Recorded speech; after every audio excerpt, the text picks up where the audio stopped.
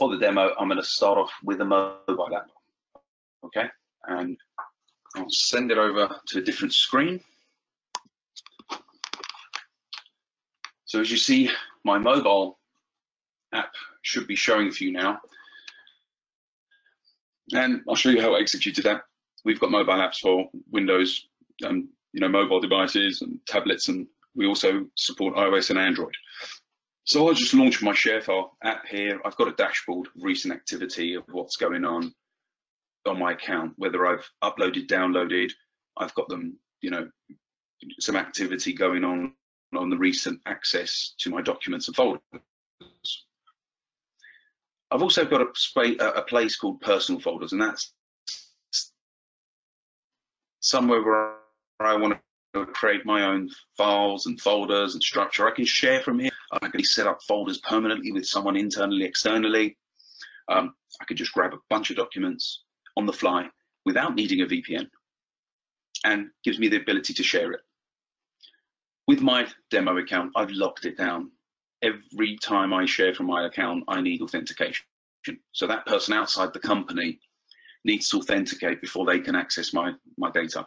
We have got different levels of access for those URLs. We can leave it anonymous and have those options for the user to choose whether they want to grab a link and send it on an IM or an email. But I find that locking it down is nice because I get a good audit trail of who's accessing my data, the time, the logs, the email address, and that right person who had to authenticate.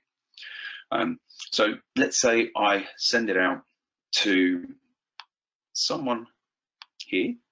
I can also put some wraparounds on those. As you see, that button there was grayed out. I can't select that to turn it off or on because I forced it. I might want to pull down some different options here. And this is where I kind of want to show you that full control means that person can download it and keep it. View online, I'm going to provide them a view only link to the file to view it. And this instance, I could happily do that, for example, like that. Or if you saw those in between, I wanted to kind of talk around those briefly, but we've got 3 policies here, which are information rights management policies. And what that means is that I can apply an encryption on the file itself. So ultimately, when that person outside my company downloads the file, it encrypts the file, puts a watermark on it. And if I decide to revoke access to that file later on, the person who's got it on their laptop offline, who thinks that they've got full access to it, it renders the file useless to them. They can't open it, they can't decrypt it. So this is for ultimate belts and braces of security of, I want control of that document, even if someone downloads it because of its sensitivity. And what is nice is that I can also say that's going to last a day. So I don't have to revoke access to that file. After one day, that person tries to access it the next day and it will be rendered useless again. So what we did, we lined up all the policies with our information rights management solution within Sharefile. And also I can give one access. So they download the file, they access the file, they look at it, they close it down, they try to access it again, it's rendered useless. But for this instance, I will just put the full control option on there. And also this option here always links to the latest version of the file. So if you want to send a link out to one of your partners and don't want to be sending them a link every day or every other day, and this file's going to change on a daily basis internally, you can send them a dynamic link. You can also say, well, I want them to have that version at that point in time of that file. I don't want them to have the latest version. So we enabled that in the web interface and our tool sets as well. By default, I always want to be notified when someone accesses my file. I want to be notified if they've previewed it. I want to be notified if they've downloaded it. So I'll send that externally and say, please, thank you, autocorrect. Excellent, and I share that file out. And I'm not sharing the files out and then, directly, ultimately I'm sending a hyperlink to those files rather than sending out the files themselves. So they download it from me. I'm not sending it through a send item mechanism here with attachments like we do on email. So going down to the shared folder area, I've got a bunch of shared folders, and I might want to have these as my departmental shares. And the good thing about shared folders is that if I'm working on customers or partners or data that my colleagues need to see as well and interact with, well, I'd rather probably set up permanent folders from this location here. So I can press the plus and create a folder, and external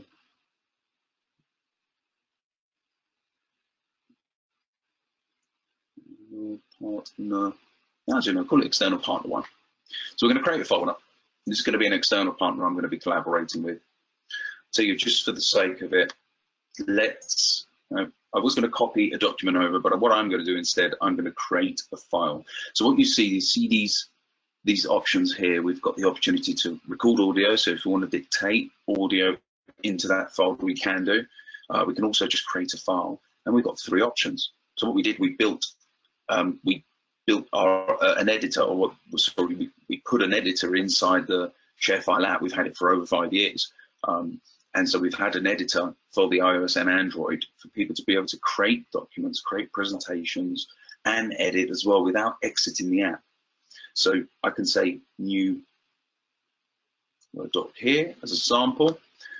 If I close that, I can click save, and I can rename that file to something that I want. Let's just give it a nice long name of, okay, and upload that. So that's good.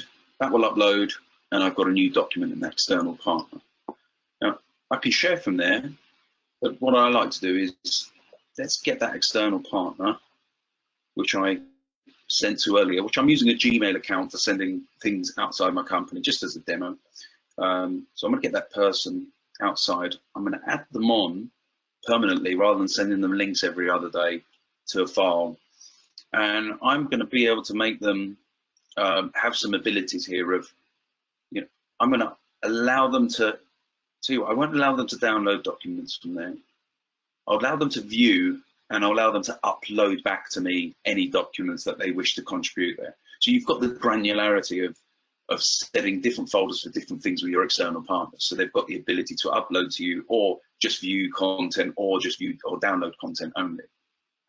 I also want them to be notified when I change content in that folder, rather than me sending them an email saying, hey, there's another link to something. I want them to be automatically notified. So I'll click done, back up there, and then I say welcome. Okay, and we'll add that on there. So now what I've done is I've created a folder, created a file, I've added someone permanently to the folder, all from the mobile app. And also, I can, on the fly, just grab that document here. I can just grab it like this, and I can either open it in Microsoft Word, or we can block that out. If you just want to keep editing within the app itself, to just stop people sending it out of the application from the mobile, I can click edit again. What happens, it brings that file down into my local editor, and I can add some more edits. Close, save, or I can do a save as if I want to, change it and point it somewhere else. So all in from the mobile app. Now, going over from what Mark mentioned as well about the different repositories, and also the network shares, which I see pretty important, is if I need to access a certain network share because you've got some systems which are right into that network share, and you can't move it because it's part of a process, but you need to access the content securely. Well, I've got access to my network share here. I've now got these 4 files automatically synchronized down to my device. And what happens if someone changes those internally, every time I open that application, it will synchronize the latest version of that file down. And it doesn't stop there. If you want to, you can enable sharing from network share connectors. So I can grab a couple of files, share by email, use the mechanism of Sharefile to be able to share from my network shares without having to think, right, do I need to drag these files from here into my email to be able to share them? Do I need to VPN into the company? Again, this is a configurable feature. You don't have to enable it by default, and it's definitely not enabled by default. I'll call it NS so we know it's from a network share. And I've got the opportunity to put controls around it. I can put a view-only ability on there, or I can put one of the IRM policies if I like. So you've got that flexibility and the consistency across the different repositories to share documents in the same way. I'll leave the policies like that. Let's have a look and let's send that out. Okay. And so once that link gets shared out, I'll wait for a couple of seconds. It's pausing on me at the moment. So what you can do is you can also access your other repositories. So you might have access to your OneDrive for Business or even SharePoint Online.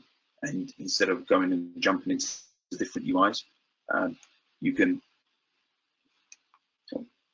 not liking my view only for some reason. So I might have my profile on an on-premise repository. So bear with me. So you can also support both hybrid for on-premise viewing and editing by deploying an Office Online Server 2016. That's something that I haven't got provisioned in my data center or on my demo lab. So you can provision that and have a hybrid approach there. Sorry, I'll just back out of that second. I just wanted to kind of jump in with showing you the personal cloud connectors as well. So you've got the ability to access Dropbox. And again, you might think, why do I want to do that? Because sometimes you want to be bringing Dropbox data back into the organization for a particular reason. So you can enable this connector to a user for a day or so, for them to sign into their account, bring some data over, and then you can destroy that access to that Dropbox. So what you can do is just say, right, grab those files, copy to Sharefile, select the folder, and they might want to bring that data into their corporate repository. So what it does, it will copy that data from Dropbox over into my Sharefile account.